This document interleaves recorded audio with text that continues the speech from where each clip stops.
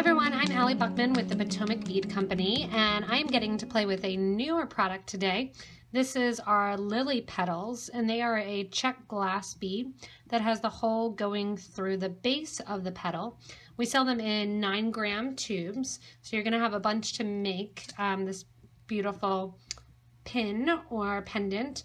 I do have this one, this SunGlow pin, as a pin backing, and I'll show you how to do that. Or I'll also show you how to make it into a pendant in case you don't want to actually do it as a pin. It's that time of year when it's cold, and I'm thinking that this would look nice on my coat, so I put it on a pin backing, which you can also use as a necklace too if you put your wire or your chain right through the back of the pendant. You can make it so you can take it off or on the pendant.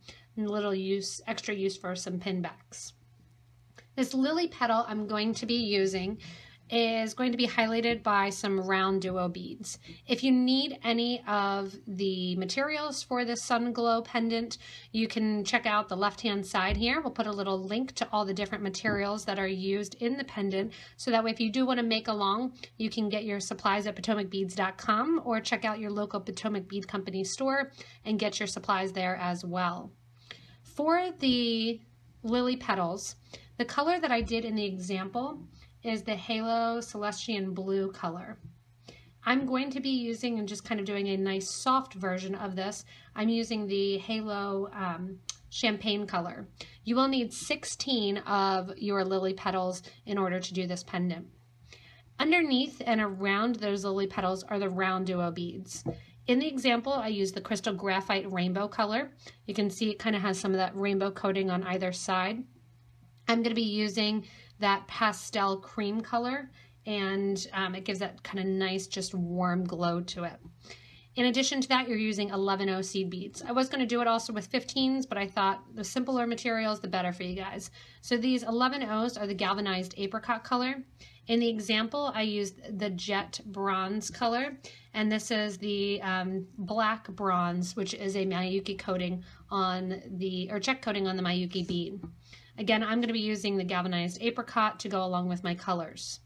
In the middle of the SunGlow pendant is a Swarovski crystal, and it's a Rivoli in 10.7 millimeter. The one here I have is an aqua colored Rivoli in the middle there. And then the one that I'm going to be using here is the Crystal AB 10.7 millimeter. They do come in a pack of 2. And you do get them in a bag of 2, so you'll have enough to make 2. So it's nice if you do want to kind of switch up colors, you can do that as well with the different colored Rivolis. You'll see just a tiny bit of the Rivoli peeking out, but it's a 10.7 millimeter Rivoli, so it's pretty small to begin with. To get started, in addition to your beads, you'll need some wildfire or fireline beading thread. I'm using 0.006 10-pound test, and you're going to use a fair amount of this. This little pendant uses a lot more than you realize. I'm going to start off with 5 feet, and if I need to, I'll build on from there. I also have my wildfire cord cutter, or a thread burner will work, thread zap, either one works. And I'm working on my bead mat. I have some super new glue handy, so that way I can glue down my ends. And if you do choose to do a pin backing, you will want to have some E6000. We sell them in these nice little tubes, just $1.50, and the nice thing is that it doesn't dry out because it's a small tube. So you'll need a pin backing, which we also have, and that E6000 if you do want to do it as a little brooch or a pin. To get started, we are going to be using a size 12 beading needle, so it's a tiny one. You can use a 10 too if you want, but some of these areas at the very end get really tiny, so you may want to switch to a 12. So to start, get out 5 feet of thread, burn that off, squish down the end, and get ready to thread with your size 12 needle. You will be using everything kind of as we go and as we start, so you will want to get everything ready and laid out in little piles to work with. I'm not going to worry too much right away about my crystal because we'll be adding that towards the very end of the project. Starting out very simply, I put a stop bead on the base of my thread after I had it on my size 12 needle. I'm leaving about 1.5 inches to 2 inches of thread after my stop bead in order to tie off the thread at the very back of the project once the project is finished. I have that stop bead created with a bead that's not part of my project, so I make sure I don't sew through that bead accidentally. To make a stop bead, I took the thread and the needle, put it through that bead, and then went back through the bead 2 times, sewing away from that little tail. That's going to hold the stop bead in place, but give us enough flexibility that we can take it off at the very end. To get started, we are doing a really simple circle. I probably shouldn't have glued on the pin back, but I wanted to wear it until afterwards. But we're going to start out with a simple circle just with our RounDuo beads and our 11-0 seed beads. We're going to string all 8 RounDuos separated by an 11 seed bead. The RounDuos have 2 holes to them, and right now we're just picking up one of the holes. It doesn't matter which hole you are picking up unless you have a coated product that's only going to be half coated. If you want all the shine to one side, like say this bead here that I use, the graphite, you'll want to make sure that all of the bead holes that you're going to point that finish and that coating to one side. Once you have all of your RounDuos on, you'll want to finish with an 11-0. Now I get to create my circle. To create my circle, I'm going to string back through that same hole through the first RounDuo, the first 11, and the second RounDuo. I'm doing this in a circular form, bringing my needle away from the tail. Once I have that, I have my little setting for my beads to all sit in and for my flower petals to sit on. When you look at the lily petals, they have a curvature that you can either do them facing down or facing up. That's up to you. You could also create them multiple ways. I faced all of my flowers facing up towards the front, down towards the back. I want all of those tips facing up, so I'm going to keep that in mind as we get ready to add them. To add them, I'm going to take my needle and thread coming out of the bottom hole of that last RounDuo that I sewed through, and I'm going to switch to the top hole going the opposite direction.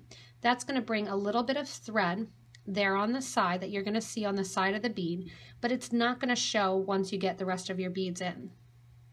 When I'm on the sides now, what I'm going to do to create the second hole gap and to connect these is simply put one of that lily petal through.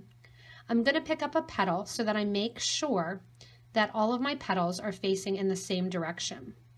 When I sew, I want to make sure that the petals are all facing upward, so I'm going to pick up the petals as such. It's easiest if you keep your stop bead to the very back of the project, you put on one of your petals, and you sew through your RounDuo bead. Ideally, you don't get a little knot, and you pull. Once you have the first one in place, you're going to sew in and add your second one. Again, when you are adding them, you want to make sure that the petals are facing the correct way. If it helps, you can even put it onto your needle, facing the correct way that you need it to, and then put it on. Sew through your next RounDuo bead and pull. You get to create the same effect the whole length of the project, adding these beads so that they're facing up. So this is going to be our first of our 8 petals. So we're going to have 16 in all. This is our first 8. I'm going to continue adding them the whole way around the SunGlow pendant until I get all 8 in place. I have my last petal on my needle, and I'm sewing through the last RounDuo bead and coming out right before my first petal that I added. Once I have that last petal in, I'm just going to lay my project down, do a quick check, and make sure that all of those petals are facing in the correct location. The next thing we're going to do is add the petals that are at the top of the project. To add the top of the petals, we're going to be sewing through just the petals that we added. My needle is currently coming out of one of my RounDuo beads. I'm going to sew through the petal that's right next to it. You could also do this with multiple colors if you wanted another color showing. Once I do that, I am going to give a nice little pull to make sure that my thread stays in line. In between the petals, I'm going to add my 11-0 and a petal, making sure that it's going the correct way, and an 11-0. I'm then going to skip to the next petal in my circle and sew through. Once you have that one on, go to the next, add your 11 and a petal and an 11.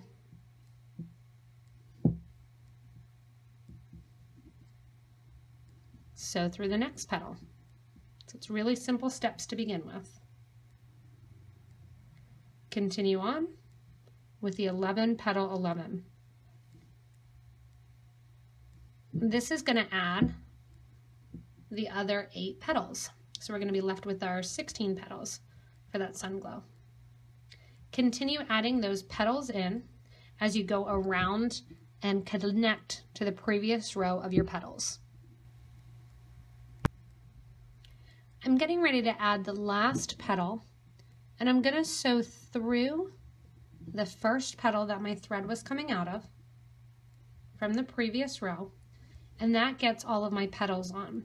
You can see the petals want to take shape and kind of turn as you're working with it.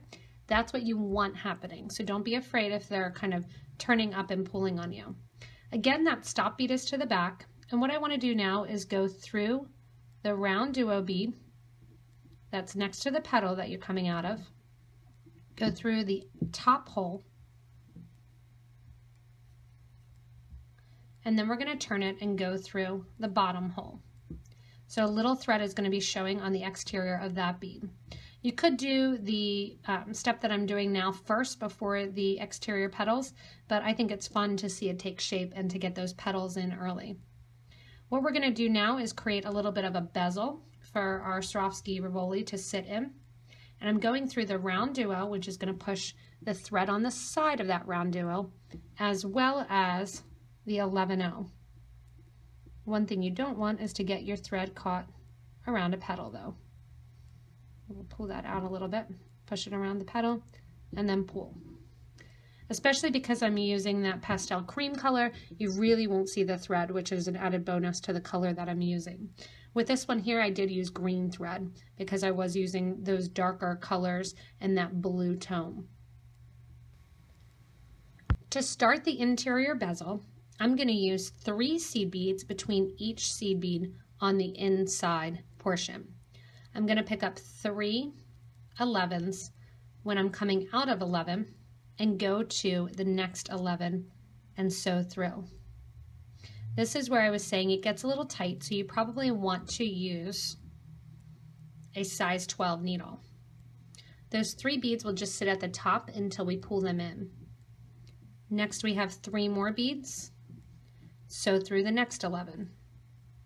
So we're just going to go the whole way around the center of the project here, adding 3 11s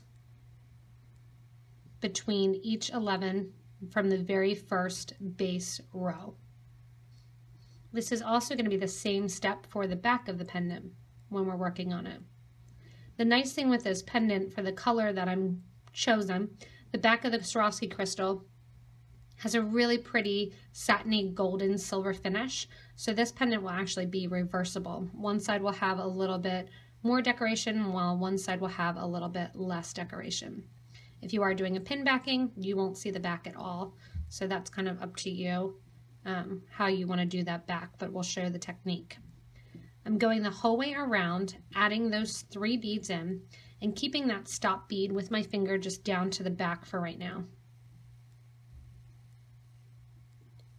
Once I get my 3 beads on here, I'll have one more pass to go to add my last grouping of 3.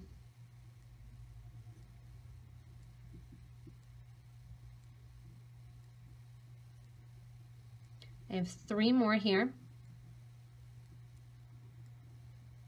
I did choose to do this all in one color. I did contemplate going and adding another color as well, but decided to keep it nice and simple. I'm going to go back through that first 11 that I was coming out of from that base row. And at the same time, I'm going to sew to the top of one of those 3 points. Once you're out of that top middle bead, what we're going to do is sew around, adding one more bead, but catching the middle of those 3 beads that we just did the whole way around. So we're going to add a bead, where if you want to do a different color, this is a place to do it.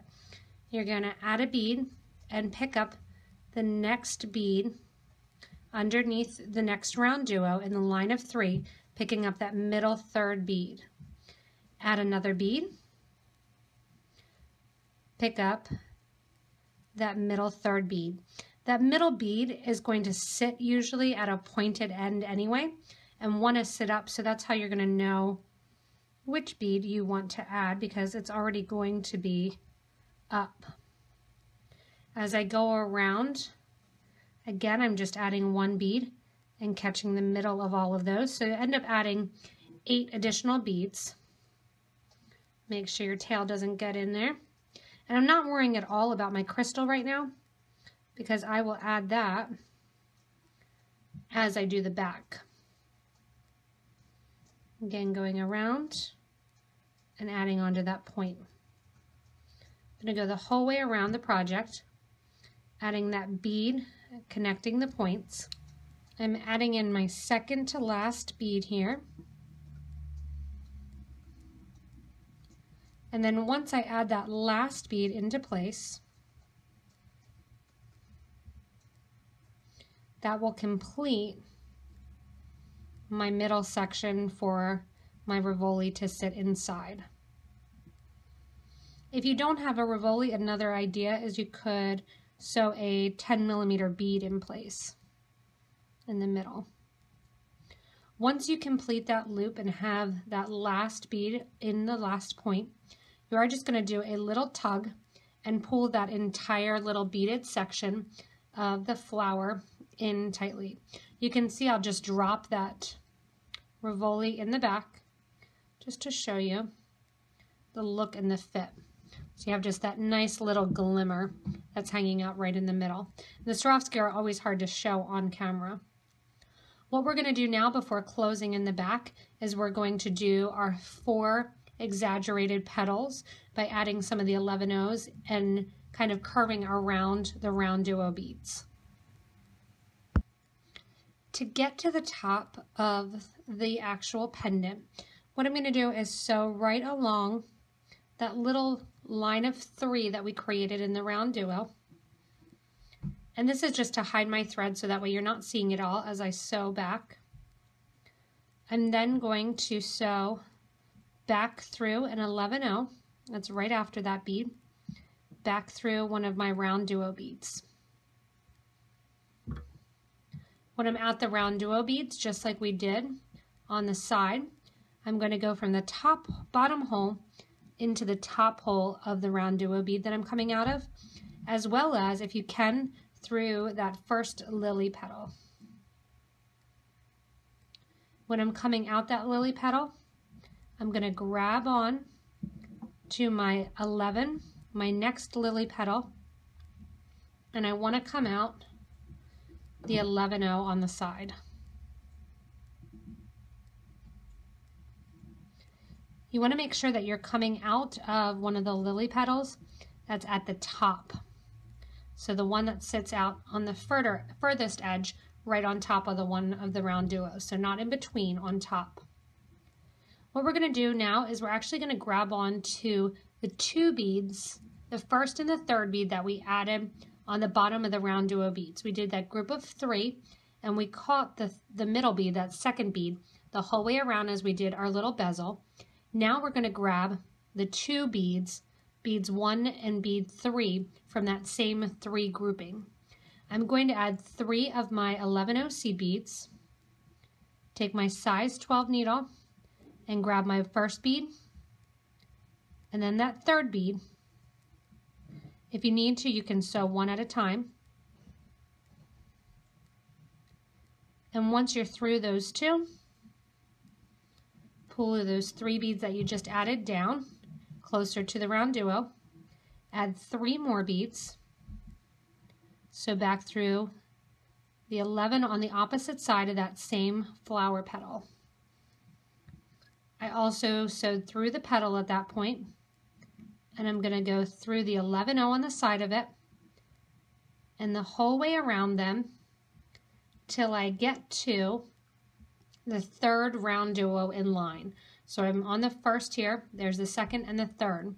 I'm going to sew through 3 more petals before I get ready to add that design. If you want to, you can flip to the back as you're working, and that'll make it easier to see which beads and which course you need to take your thread through in order to get in between some of those beads. If you need to, you can also kind of separate out the beads a little bit and push them to the side in order to be able to get through those. So I have it turned to the back and I'm just sewing right through those.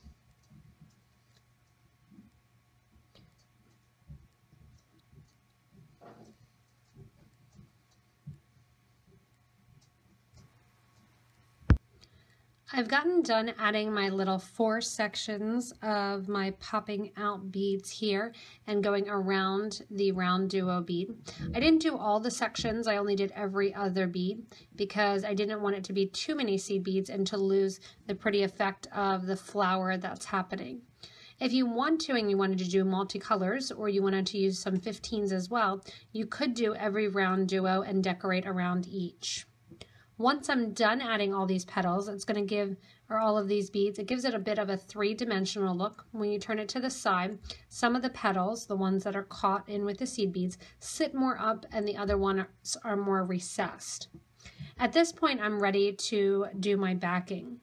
My crystal fits inside pretty perfectly. I moved my stop bead out just a little tiny bit, and with my thread and needle, I've gone from the outside of that seed bead area through my petal and then snaked down in my project, so I'm coming out the bottom hole of one of my RounDuo beads. At this point, I'm going to drop my crystal in, the silver backing side up and my crystal side down, and you can see it fits pretty nice and snug right in there. I can even turn it over and it's not going to drop out. If you are gluing on and doing a glue-on bezel or bail at this point, whether or not you're doing a glue-on bail or a pin, you actually don't necessarily have to even finish off the Rivoli and create a bezel area for it to sit in because you're going to be gluing it into place. I did, however, still bezel in around my pin backing because I wasn't sure what I was doing with it until I was done. So if you do want to glue, now's the time. You'll just get out your E6000, glue it up, and put glue right along the backing and right along your pin back and press it down and let it dry, and your pin will be completely done. If you want to make it a pendant like I'm going to show, we are going to skip along the RounDuos to hold in the actual crystal from falling out the back. It's not going to fall out, but if you do apply pressure, it can kind of sneak through there and it can pop out. So we want to hold it into place. Once you have your crystal set nicely in your bezel, your thread and needle again are coming out one of your RounDuo beads. What we're going to do is we're going to add 4 of our 11-0 seed beads.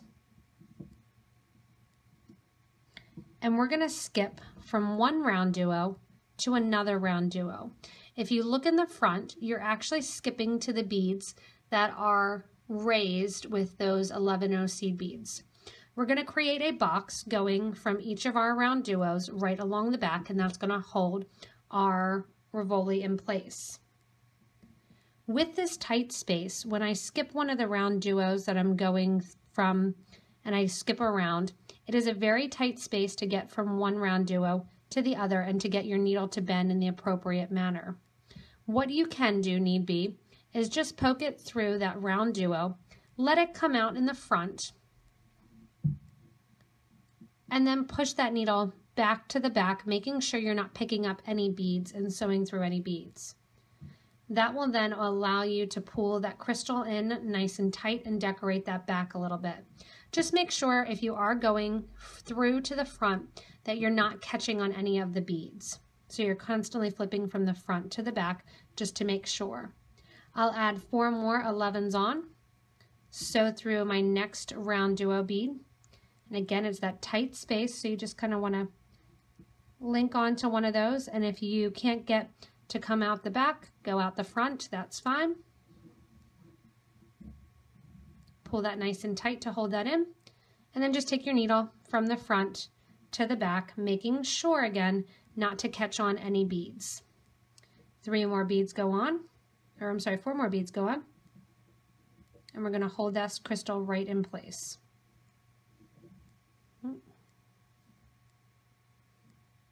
Again through the RounDuo, and we'll have 1 more RounDuo after this.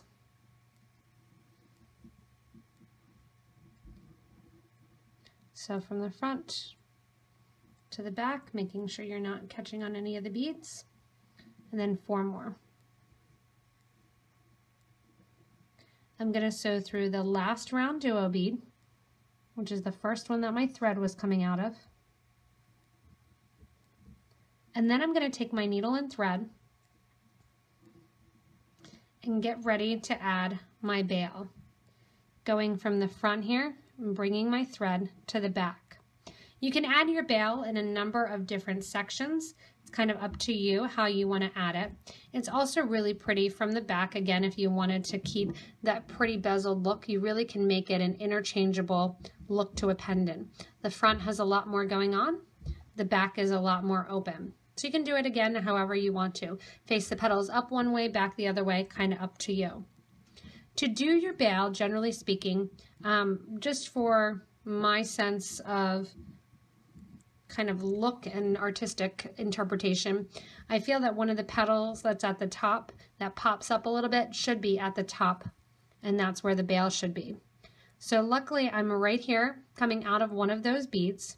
I'm going to go from the top hole, or the bottom hole, I'm sorry, of the RounDuo into the top hole of the RounDuo and out the other side. This can be a little bit tricky because it wants to go through one of those petals right away, but you're going to force it off to the side. Once you're to the back here, coming out the top of your RounDuo bead, here's where you're going to create and make your bail. I'm going to add the appropriate amount of beads for whatever kind of chain or pendant I'm putting it on. If I wanted to put it on my herringbone rope from the Sonoran sundial, I could do that. If I want to just put it on to a regular chain, you can do that as well. You're just going to frame out one of those beads right along the back. Or if you want it to sit further down on the necklace, you can actually go from the top hole to the bottom hole, creating that loop. I have that simple loop that I'm going to create. I have on there right about 10 beads. I'm going to add 2 more to create my loop and sew back through that same hole of the RounDuo bead, creating my loop. That loop's just going to hang out right there along the top, pushing it back behind my beads, and it just frames out that last little bead. That then, when you put it on, will turn to the side. That leaf will pop up and you'll have it right along the edge. What you do want to do is reinforce that area. So if I am adding a necklace onto it or a chain onto it, that's where the tension is going to be. And it is a heavier pendant, so you do want to make sure to reinforce it. I have a chain here, and I'm just going to slide on and show you what the look is. And it's just going to lay right on that chain as a nice, pretty pendant. Again, you can reverse it, that it has that pretty look as well. And it doesn't necessarily need to be one way or the other.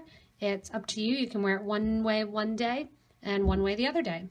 The only thing that I still need to do is to cut off and singe down this extra wire, or the extra thread.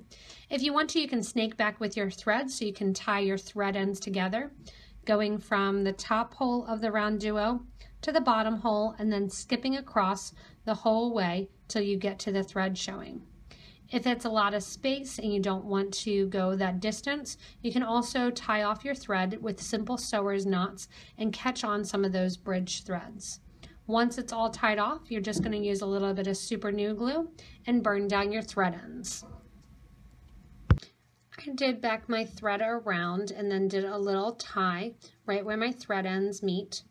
And once you're finished, you have this pretty little flower pendant or brooch for whichever kind of festive occasion you want to. You can wear it on a simple chain. You could do a strand of beads that go along with it. Whether or not you want to do it as something that comes off or stays on, that's up to you. But it really does have a number of different uses as far as its versatility. So if you need any of these materials to do this beautiful little SunGlow Pendant or pin, you can go back to the beginning of this video to our links where we link to the Potomac Bead Company site, PotomacBeads.com, and you can purchase your materials there. As always, check out our locations page and visit a Potomac Bead Company near you to gather your supplies. And if you want to stay connected with us, you can stay connected with us via Facebook. You can also check out on the website and search for some of the different products and look at the different video links that are there to show you how to use the different products that are involved in this necklace as well as other projects. Thanks so much for watching, everyone, and have a really great time and have fun making.